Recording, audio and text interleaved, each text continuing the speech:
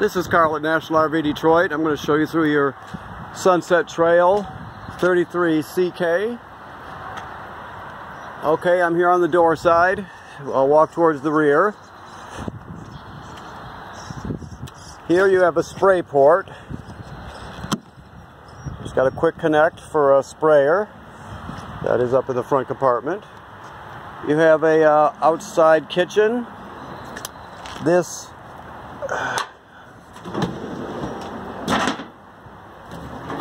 is the quick connect. Let me get a better picture here. The quick connect hose here. Let me open it up for you. I need both hands. Okay. So basically, you have to plug this in for the LP. So this end goes onto here, right? And then the other end goes onto there. And there's that black lever there is to turn the gas on and off. Okay, so to use your range top on the outside, you have to plug it in. Okay, the refrigerator, as soon as you plug in your trailer, it turns on, so it's always ready to go as long as you're plugged in. You got a power awning with an LED light strip. You got a ground control stabilizing system, which I'll show you in a minute. Power and antenna out if you want to put a TV outside. Outside speakers. Your step folds right into the trailer, which is a very stable step. Okay. Up here to the front compartment. This is your hitch. We'll show you how it operates when you get here to pick your trailer up. The tongue jack, also, if you see there's a plug on it here in the top, I mean a rubber plug, you can pull that out and you can actually crank it manually using this if it ever failed. So that's what that's for. That's your hose for the sprayer that I told you about. Okay. Alright. Moving along. This is a port for a solar battery charger panel. A solar panel battery charger. If you ever get one, you can plug it right into there and it'll charge your battery. Deep cycle marine battery. Got two LP tanks. Let me get the cover off here for you. Two 20-pound tanks. Of course, a power tongue jack like we discussed. This is an automatic changeover LP regulator. So this is just a, you point that at the tank you want to check, and if it turns red, basically in there, it's telling you the tank is empty. So it's a gauge. It's not a selector. It'll draw the door side tank down first, then the automatic switch over to the other one and back and forth as they empty. So it does that automatic. All right. All right. Okay, so this is your ground control system here. Now it has directions here for every function that it does. I can only guide you through it slightly here. You can read the step-by-step instructions, and it's pretty informative. So you're going to turn it on, okay. To auto level it, you're just going to push auto level, right, and it'll you know, basically steady the trailer, and it'll retract the tongue jack, right. So then when you scroll through this, let's say you want to put it back down, you'll scroll through this. Auto hitch height is what you want, and if you push enter to begin, it'll retract it for you.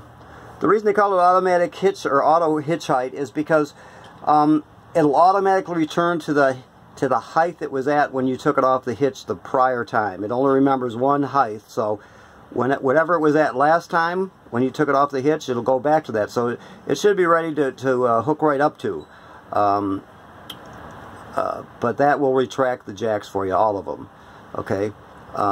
So other than that, you can do them one at a time. If you scroll through, there's a manual mode right there, and you can do them one by one. But you're going to be using the auto level function. That's the most common. Okay. All right. Okay. excuse me, this is your city water hookup. So 9 times out of 10 you're going to be using this as a water source. You just hook the hose up and you're ready to go. This is a fill for your freshwater tank, your onboard freshwater tank. For example, if you go to an older state park, they won't have plumbing on the campsite, but they'll have a fill station when you first go into the gates of the campground. So you could fill your tank up, use the onboard pump, and you have regular water pressure just like you would if you had city water. So it allows you to camp in those places that don't have plumbing on the campsite. You only use this if there's no plumbing on the campsite. Almost always you'll use this one. This is a black tank flush for your black tank. After you dump your black tank, you can bring the hose at the dump station over to here, hook it on there, and it'll actually spray the inside of your tank and clean it out even better, and clean the sensors up also. Now this one has 2 gray tanks. So right here is the main one. You can see that. Get this right here. This is in. Okay. All right. So I know you can't see very well, but using a phone isn't the best, but it's what we've got right now. So basically, you're going to pull the black tank first. You know, you'll have your hose on here, obviously, and it'll be in the dump station. You pull your black tank first, and then you'll pull the gray one, because the gray is cleaner water than the black water. The black tank holds toilet water and waste, and then the gray one holds sink and shower water. So it's just cleaner, dirty water than the black water. So you'll do that second, the gray tank second. And then you can, like I said, you can go up and use your black tank flush. Just make sure you have this black valve open when you turn on the water pressure, okay? All right. Moving back. This is a second tank. It's a galley tank, and it's a gray tank. So you'll have to pull forward, or if you have a long enough hose, you would dump this one after you dump the other ones, okay? All right. So this is your water heater. Right now it's empty. You can see there's where the plug goes. Here, this is the plug, right? So right now it's empty. You drain it right there. Before you drain it, always make sure you let the pressure out of the tank, or else you get drenched when you take that plug out. So you always let the pressure out first, okay? All right. These are just cable and satellite through to the entertainment area. You have a platform for the back that folds up.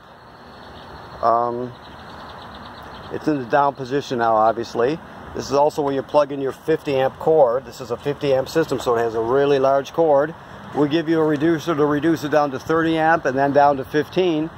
Keep in mind, if you're plugging it in into at home to a 15 amp service, you can't run the air conditioner because it'll pop a circuit breaker because there's not enough amps to run it. This is another propane hookup for a quick connect. It draws from your tanks, okay? That's the service panel for your refrigerator. You don't have to really go in there. That's just for service. That is the furnace vent. And up there is this trailer is pre-wired for a backup camera. So if you're going to get one, we do sell them. You can talk to our parts people. But if you get one, it has to be a Furrion camera that fits into that housing. Basically, when you turn your running lights on, it'll light up the camera and you can see behind you when you're backing up, or you can leave it on going down the road, whichever you choose. It connects wirelessly to a little monitor you keep up in your tow vehicle. Also, while we're looking up here, you have to inspect the roof of your trailer. All trailers are the same. They have to be inspected and sealed if needed. So you're going to go up there 3 times a year. You're going to go up there in the spring and in the fall, and then once in the middle of the summer. You can walk around up there. You're just going to look at all the seals and make sure they're good and tight. Make sure there's no cracking started, no separation at all. And when you do see that, because some year you're going to see it, you have to get it taken care of, okay? You have to inspect the roof of your trailer 3 times a year. Okay? All right, so here we go. So first we'll send the slide rooms out. You have 3 slide rooms in this one. You have a bedroom slide, which is here. Forgive my camera work here. It's in right now. So you got a bedroom slide, and then a door slide kitchen, and an off-door slide. So we'll start with the off-door side, which is right here. So we're going to go out. Just so you know, the type of slide this is with the pulley system is called an AccuSlide. There's different types of slide outs. This one's an AccuSlide. Okay. Always make sure that everything's out of the way. There's plenty. Make sure there's room outside and there's nothing that's going to hit on the inside like a cupboard door or a drawer or anything like that. Okay, we'll go to number 2, which is the door side kitchen slide. You can see it's got your range in there, and it's got also the entertainment centers on it. Okay. So that one's out right there. And then number 3 is your bedroom slide. I can't show you it more than this one. I'm holding the button here, so I'm just going to hold it till it gets out.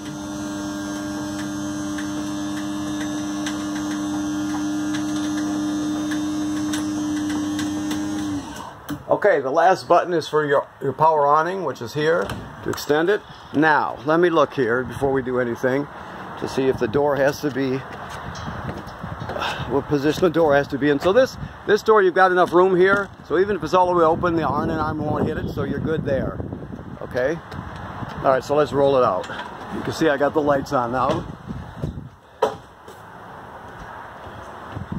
Okay, so out it goes.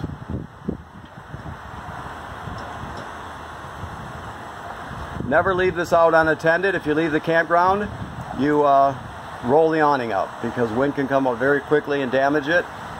It's a very common insurance claim because it happens so fast. So when you see the awning tube there, you know you're all the way out.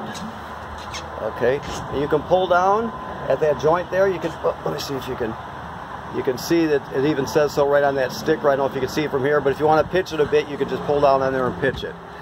Okay, I'm going to roll it in because it's getting kind of windy. So we're going to retract it.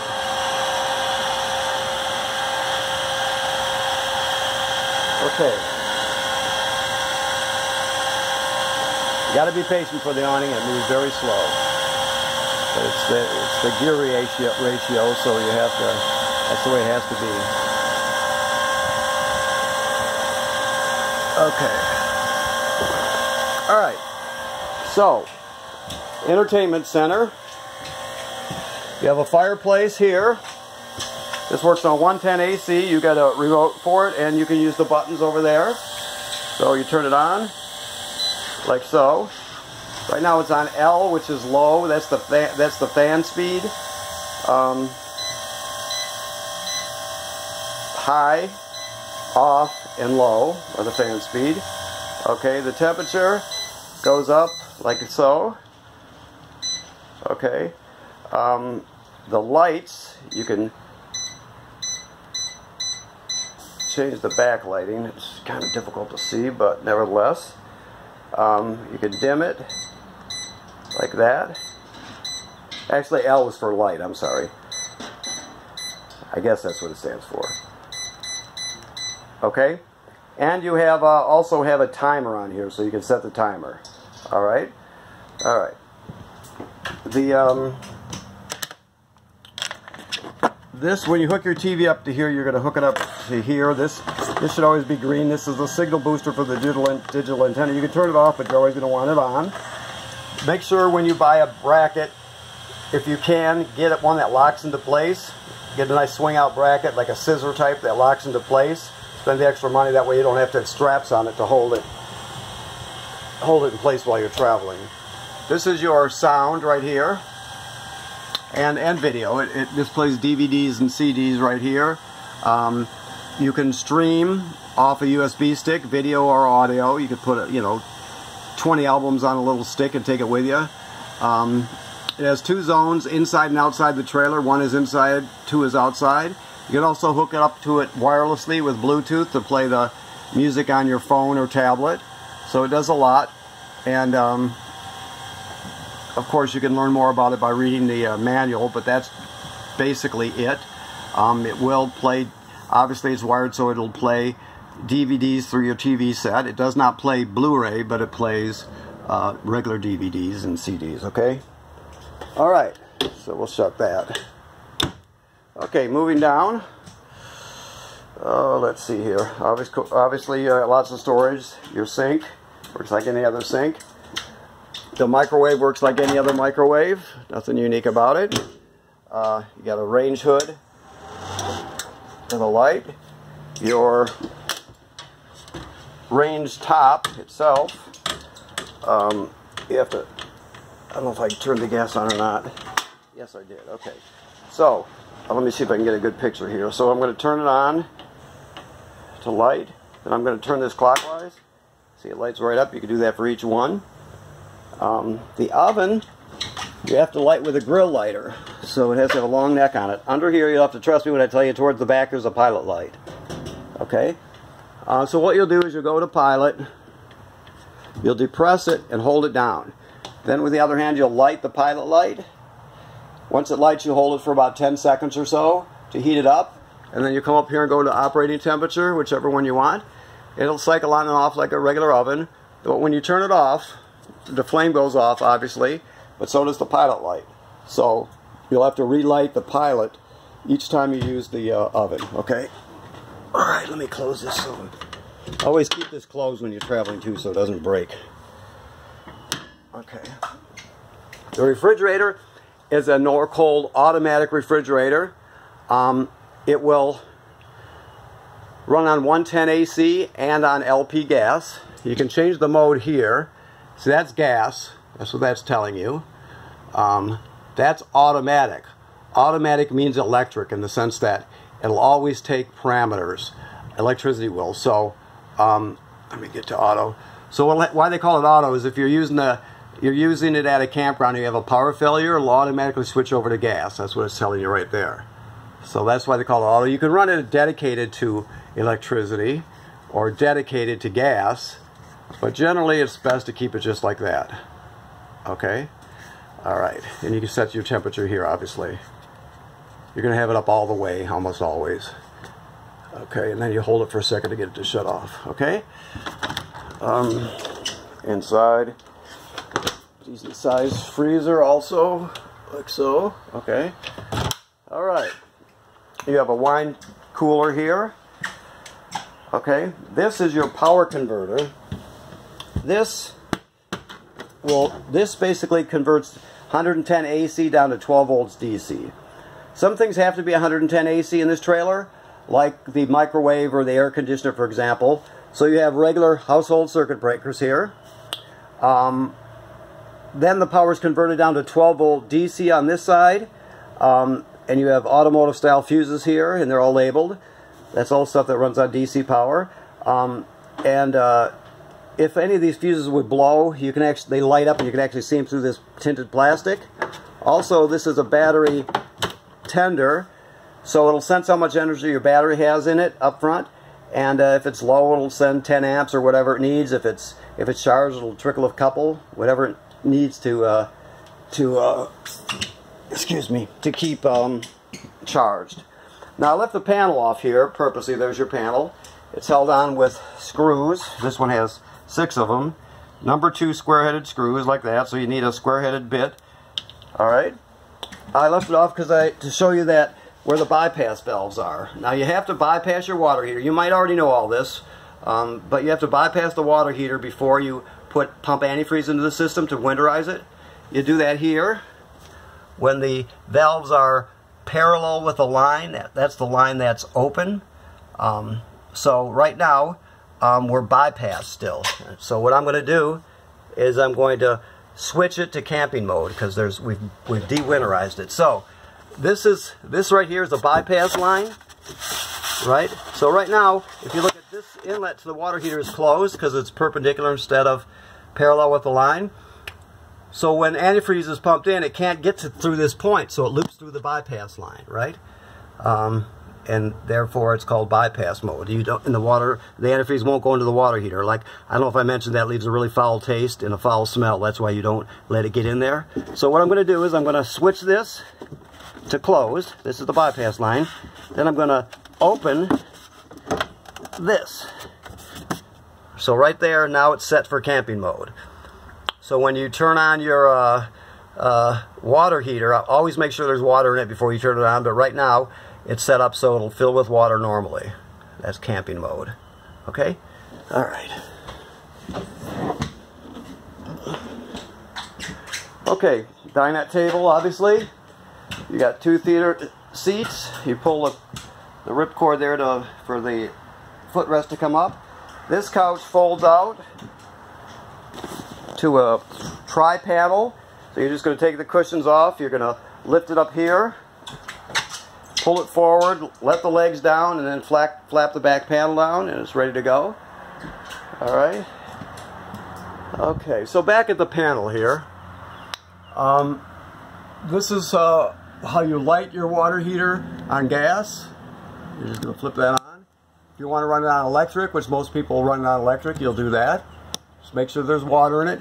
And the water pump I told you that you use for winterizing and to pump your fresh water if you don't have plumbing on the campsite, that's turned on there. Also, you check your levels here. Your battery, it's totally charged, but check it when you're not plugged in. Fresh water tank is empty. You see it graduates up in 1/3. Whoops, I'm sorry, up in 1/3 increments as it fills. Your black tank is empty.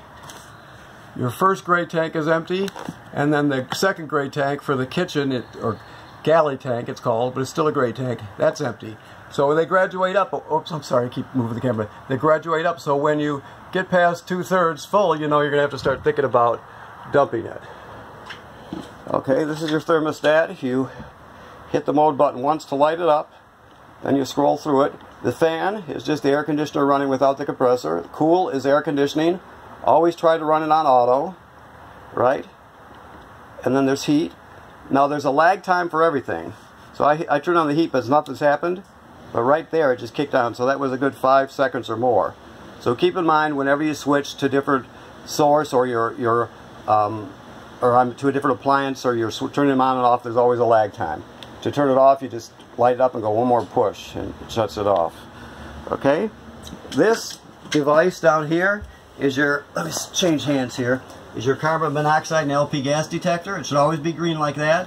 If it ever goes off, you go outside, you turn off the gas and figure out what's going on. Okay? This is pre-wired for a second air conditioner. That's why it's a 50 amp system. It would go right here. That's what that plate's all about. So keep in mind, this is pre-wired for a second air conditioner. It's just basically a easy install. Okay. This is your escape window. Just want to show that to you. You open it this way. You can use it for regular ventilation like that. But to escape, you'd push it all the way through, and then you would grab a hold of this tab and pull the screen loose. It's just held in by clips, and out you go. Okay. Let me close that. I think the rest is pretty much self-explanatory in here. This lifts up. You've got a lot of storage under the bed. A lot of lights. I never even turned them on, but a lot of lights. Okay. And this brings us to the bathroom. Okay, so I left this panel off too so you can see it. You'll still have to educate yourself more if you don't know about winterization, but this is a little more of a tutorial. So this hose here, let me try and get a picture. I know my camera work is lousy. I'm using my phone here, and it's not the best. But basically, this would go into the gallon of antifreeze right here, right? You can see that this handle right now is parallel with this line. So if you turn down the pump, which is right there, you turn on the water pump, it would suck the antifreeze through that line and throughout the system, basically. And it would push the fresh water out. Remember, you would have bypassed your water heater already. Okay? So that's how you get antifreeze into the system. This trailer will take 2 gallons. Normally, it's going to be in this position. just like that. See, now it's parallel with the line that goes down underneath the trailer. That goes to the fresh water tank. So right now it's ready to be camped in. If you were to fill a fresh water tank and turn on the water pump, it'll draw water from the tank. That's what you want, okay? So, that's why I left the panel off for you. This GFCI, all the plugs will be wired through this, so if you're using a plug on the outside with a coffee pot, it pops, you're always going to reset it there. Okay. The shower works like any other shower. You've got a vent and a fan. Use the fan with the shower to pull the humidity out. And last but not least, you have the toilet. Now, the thing to remember about RV toilets, in case you don't know, is that you can't use them dry. So, you got a foot pedal here to flush it. So, if the water was hooked up, right now water would be swirling out and going into the black tank. The black tank is directly below, right?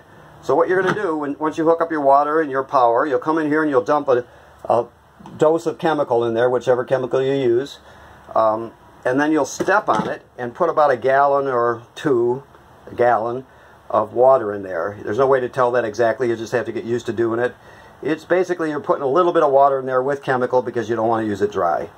After that, every time you flush it, it adds water. So let's say you were going to stay on the campground but your tank needed to be dumped. So you would dump your black water tank, and if you're staying on, or your black tank, and if you're staying at the campground, you'd come back in and repeat that procedure. You put some chemical in there, stand on it, put a little bit of water in there to get you started. Now, when you flush it, it'll only fill about up to here with water. So if you want to add more water, like up to here, like most people would, there's a spot here where you step on the pedal, but the trap doesn't open. When you do that, the water valve turns on, so you can fill it up as high as you want before you use it, and then flush it. But you'll have to do that each time you use the toilet. You have to fill it up to the level you want, okay? All right, I think we've done it. Let's see here. Let me look around real quick. Make sure I didn't forget anything. Okay. This one has a second GFCI. I mentioned there was one in the bathroom. So I can't tell you exactly where it splits, but some of the plugs will be wired into this one, and others will be wired into the one in the bathroom. So you have two possible GFIs to reset, okay? Alright. I think that does it. So you'll have more questions. You can call us and we can talk you through things. There's a manual for every appliance in here. You can refer to videos online. Manufacturer's videos are the best. I try to stick with those. Your hitch, we'll show you how it works when you get here, but you can always refer back to the Husky Centerline site, and they've got really good hookup videos. So we'll get past it with this virus thing one way or the other. So there's a bit of a learning curve. I don't know how much you know about camping. You could be an expert or a first timer. I don't know. So well, I'm just talking like you don't know, just because that's the safest way to do it. So, okay, well, thank you for purchasing from National RV Detroit, and goodbye.